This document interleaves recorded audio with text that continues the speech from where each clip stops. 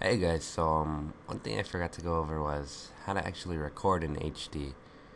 I'll mute this.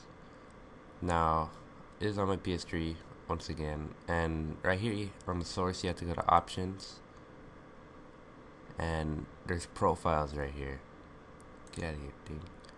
And right here, this is usually the standard one it records in, so make sure you have it on at least 720 or 1080i if you want to get HD. I do believe there's 1080p. It's just this is 1080i is the highest my television supports, and yeah, I just want to make sure you guys knew that. And video bitrate, I believe, um, this changes depending on which one you pick, but I don't know. I believe that's for like the quality or something. Hotkeys right here. I don't use the hotkeys. I just always click.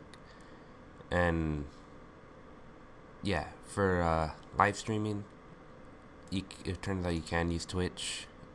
You can use Twitch TV, which is what I prefer. And so I went to Twitch TV and make sure you choose a server. Don't just use a global load balancing service.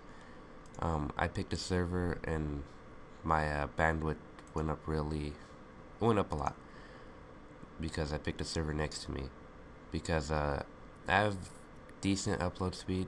That's some pretty good upload speed. So I figured I had enough to live stream in HD, and I did. But when I had it on global, when I had it on the default one, I didn't. So I was like, what's that about? And then you can add notifications to when you start live streaming. It'll send like a tweet out, as well as something on your Facebook.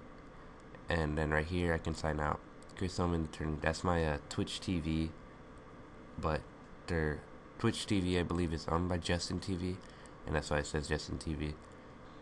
And I believe that's it. Yeah, you can add an audio device to the live stream. So like it'll live stream the game, everything that the game, all the game noise, and then you can still add a microphone to speak into.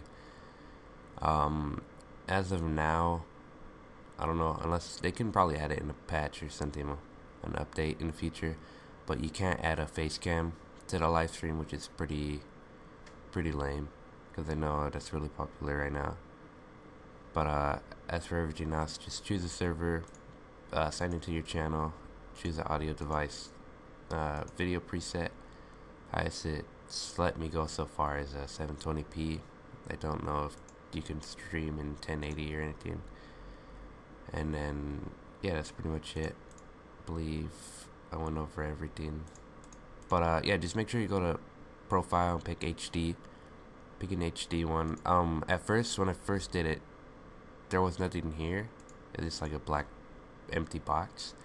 And so what I did was I just unplugged the USB that connects into my computer and then plugged it back in. And then once everything in the background was showing up, it started showing all these profiles. At first it showed 720, and then later on it started showing 1080i.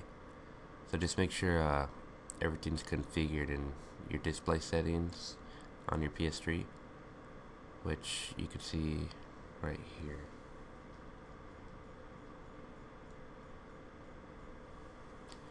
Right here, display settings.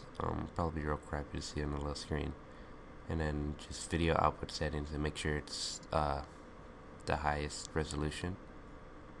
And right here I have 1080i, 420, 720, and 1080i, and I believe that's why I can record in all those. Like I said, 1080i is the highest my TV supports, so yeah, I'm sure you can go 1080p, or I believe on the box it says you can go 1080p, so yeah, it's just my TVs, so if you're wondering, it can. And I think that's it, and I'll see you guys later.